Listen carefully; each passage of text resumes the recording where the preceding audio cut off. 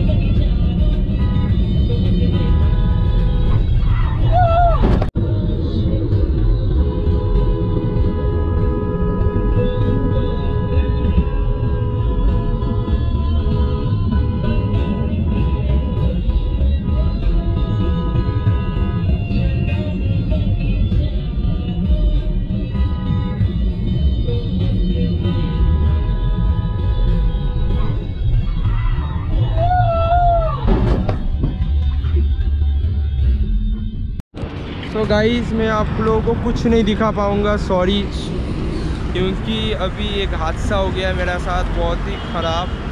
मेरा गाड़ी एक्सीडेंट देख सकते हो। अभी आ रहा था, एक बस रुक गया, मतलब राइट से पूरा लेफ्ट हो गया। मेरा गाड़ी स्पीड भी ज़्यादा नहीं था, 30-40 में था। ब्रेक लगाया, वो जा रहा था रनिंग में, ब्रेक, उसके बाद वो ब्रेक लगा दिया डायरेक्ट। उसके बाद ऐसा हादसा हो गया। तो क्या होता है, अभी जाएंगे गैरेज पे, नहीं तो शोरूम में कुछ करते क्या होता है।